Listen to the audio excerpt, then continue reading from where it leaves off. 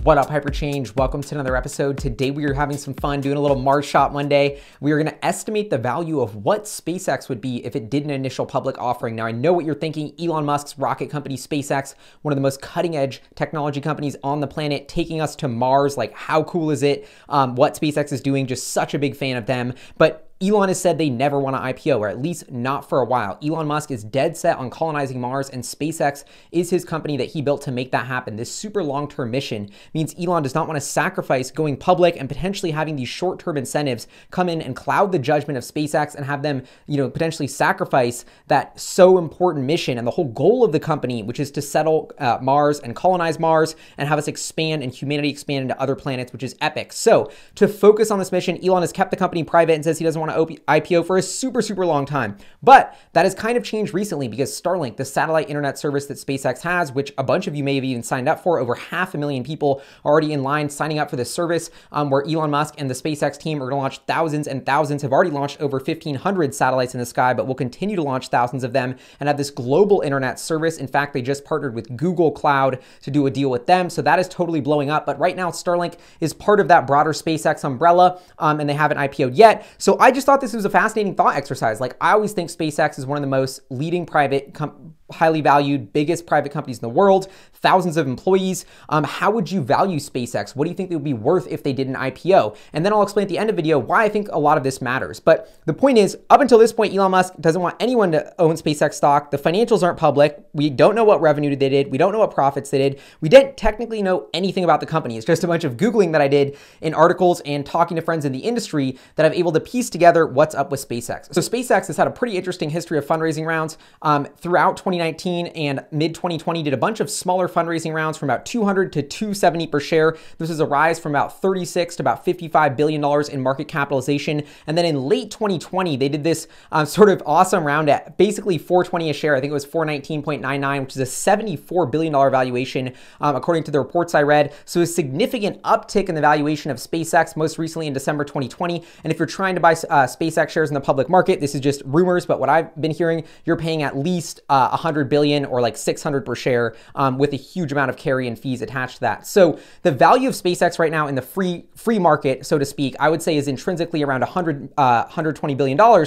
Are around that 100 to 120 billion range. But what would happen if they floated it in a public IPO? I think this is such an interesting thought exercise because SpaceX is such a long-term company, but there's such a big brand, and if we want to take a step back and dissect, what is SpaceX's core businesses? How much money are they actually making? The core business they do is launching stuff up into the sky for governments and for different companies. Even some satellite companies are their customers. They're basically like, yo, we build these awesome reusable rockets, and because they're reusable, we can run them multiple missions. We can have a way better cost than Boeing or Lockheed Martin. We're disrupting the rocket game. We're going to launch all this awesome stuff into space for you. So that's a great business. And you can get people to pay for launching stuff into space, and that's just a couple $1 billion in revenue. Although we don't know SpaceX's revenue exactly, we do know that in 2018 they posted, $2 to $3 billion in revenue, or around that range, just from the launch business. And I think that was sort of a breakout year for them. But so just reading in between the lines, it looks like this launch business is about $2 to $3 billion a year, maybe 4, maybe 5, as they could scale it massively, but not much bigger than that. And plus, all of that $4 to $5 billion in revenue is not going to be profit. They actually have to launch these rockets, refurbish them, pay for all these engineers.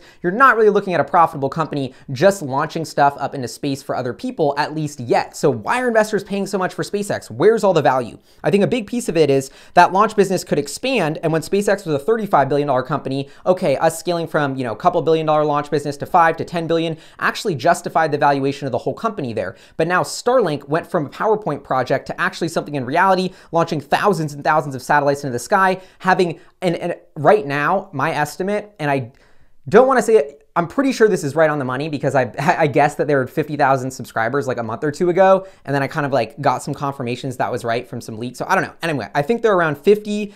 My guess is now about 75,000 Starlink users. 75,000 users, we're looking at about $90 million in annual revenue for Starlink already. So you can see how Starlink, just getting off the ground, just in beta with a couple thousand users, is quickly going to be scaling and be crushing that launch business. And this isn't just my theory. If you actually go look back at the, I want to say it was a few years ago, a Wall Street Journal article leak, you can see that even SpaceX in their leaked projections showed a massive increase in their satellite Starlink internet revenue, and that it would eventually overtake their launch revenue revenue and would be the catalyst to drive the company to profit. So SpaceX right now is this incredible technology development hub to get us to Mars. And in that crazy technology development hub develops reusable rockets, which they can use to launch this crazy satellites, which is also some crazy space tech that they have. And now that that satellite business can actually make them a ton of money, well, they continue to develop this technology to get that Mars mission forward. So, and this is another reason why Elon's so, dead set on it staying private, because he doesn't want to compromise that. If you had another CEO or another executive team or some MBAs running it, they'd be like, let's go all in on Starlink, screw the development of this. We're not making money from it. So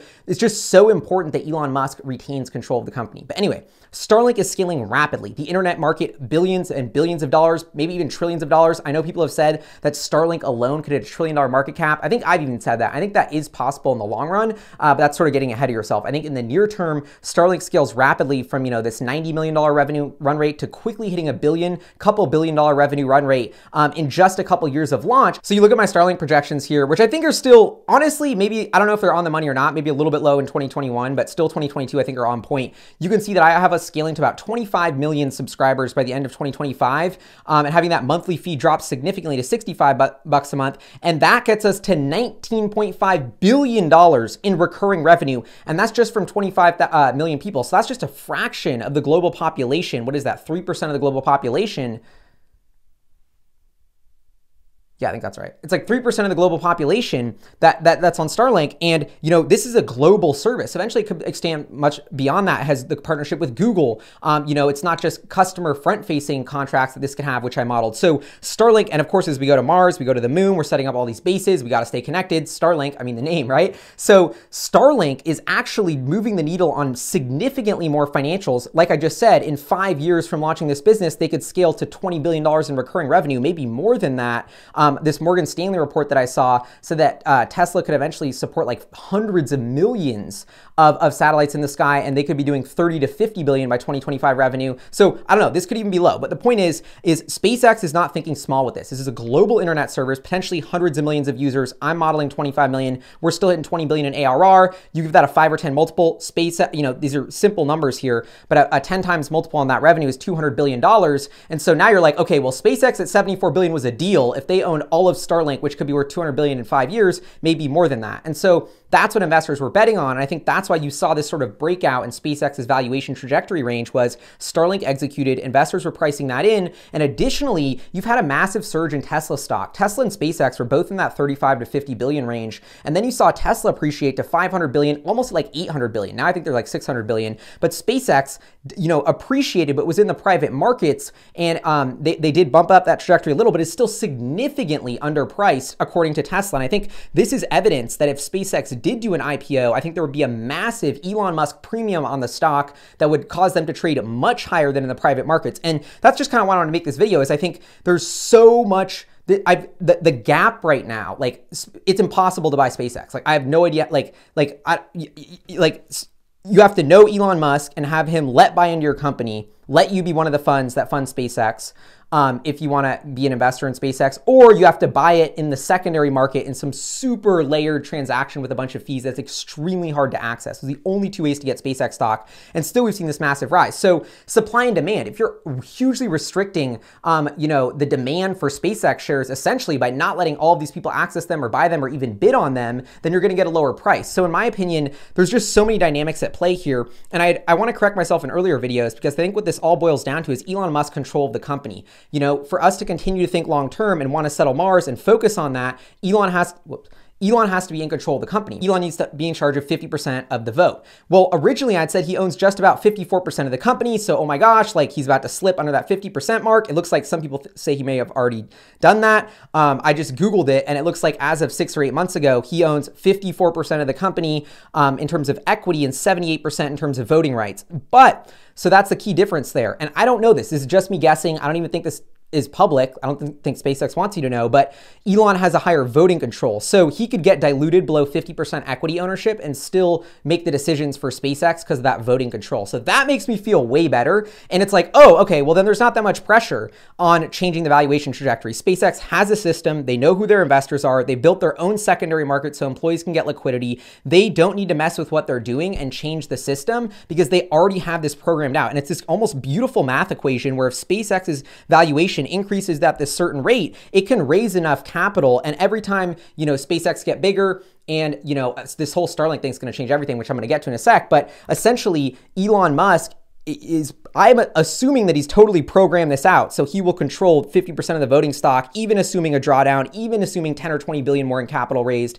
And you can just see it going beautifully. Like, you see the valuation stepping up. You see him still having a huge buffer of 20% of the voting control. So I think this is what the way this company is set up, the way he's raising capital is genius and such a unique case study in so many ways. If he's sacrificing maybe a little bit of dilution for privacy and easiness to raise capital and just less scrutiny and more secrecy. And I don't know, I'd argue that's working because the end goal of him maintaining control and SpaceX getting the capital they need is working, and he's still got a buffer. So I'd say he's killing it there, which is great news for all of us who want to be Martians or whatever. And the flip side of this is now SpaceX is at this crazy runaway point where they may not need a lot of capital because Starlink is going to generate so much cash for them. And the genius part that changed in the SpaceX boardroom, or at least my understanding is instead of them owning Starlink outright and saying, we're going to wait for all that cash to come in from Starlink and start paying for stuff as it makes money. No, we can get cash ahead of time from Starlink before that business even works by IPOing it and selling that equity, and basically selling the equity for the discounted future cash flows.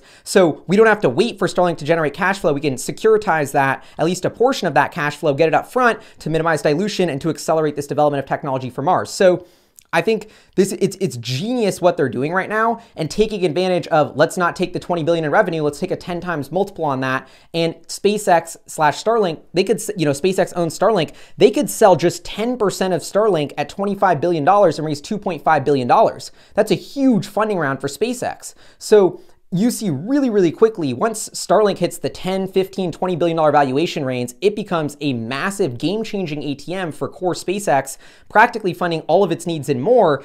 And so, I don't know, SpaceX probably does have a lot of crazy ambitious stuff that they would do if they had more capital, which is awesome that Starlink will give them that. So I don't want to say they're going to be like making a ton of money and will never need to raise after that. But this is just going to be a game-changing step. And so you factor in all of this, and let's get back to the original question here, which is, what would SpaceX trade for if you could buy it in the free market? Because it would be such an interesting financial situation. You know, Starlink is executing. It's only at 90 million revenue now, but it's working. It's de-risked. It's scaling rapidly. This has the potential to be 20, 30, 40, $50 billion business in, just a handful of quarters. And so, or years. And so, I don't know. I think the option of ownership of Starlink outright is worth at least $100 billion. I don't know. That sounds ridiculous as I say it because it only has 90 million in revenue, but I don't know. Because originally I tweeted that I think SpaceX would IPO for $420 billion. And I actually do think that's what it would be. But that would be so insanely stretched over the valuation. And it's not like it has FSD, which is going to be this insane cash flow lever to pull to justify that valuation. Yes, they have Starlink, but I don't think that will be to the same degree as quickly. Honestly, maybe I scratch that. Maybe Starlink is SpaceX's FSD. And that is what generates all the value up front. But I just have to think that one of the greatest forcing functions for innovation is going to space, going to Mars, building a rocket, building this humanity on Mars. How many new technologies will you develop that you can use on Earth that you don't just sell to the million people on Mars, but the 8 billion people back on this planet? So I think SpaceX should be looked at as this incredible R&D hub for technologies that is sort of has this uncapped potential of, what we do as a spacefaring civilization. And you see the first dividend of that R&D hub is Starlink, and how amazing it's going to be for the crypto markets, how it's going to give everybody internet access, how it's going to make education so much better, how it's going to make connectivity awesome, how it's going to become this massive business. So it's going to make the world better, and it's going to generate huge shareholder value. And that's just one little technology spinoff that SpaceX has. So, launch was just getting SpaceX off the ground. That'll never really be how they make all the money and generate that huge valuation when they IPO. But so the question is, do you value them just on Starlink with a little launch? And how many of these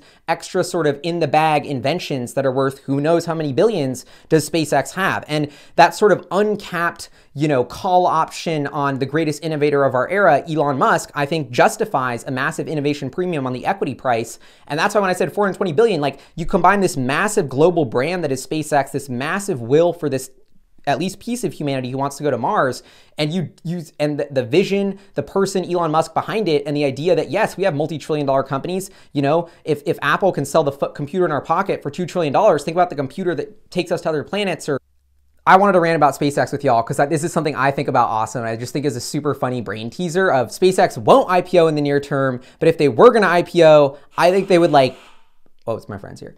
But if they were going to IPO, I think they would like double or triple their valuation from the current 100 billion at least to 200 to 300 billion. And my gut just says 420 when it hits the market because I don't know. That's just some Elon Musk stuff. But anyway, this is Hyperchange. Would love to know what you think in the comments below. What are your thoughts if SpaceX were to IPO? Take a guess. I want to know all your schemes about SpaceX. What is the next business after launch and Starlink? Leave it in the comments. This is Hyperchange. I'll see y'all next time. Peace.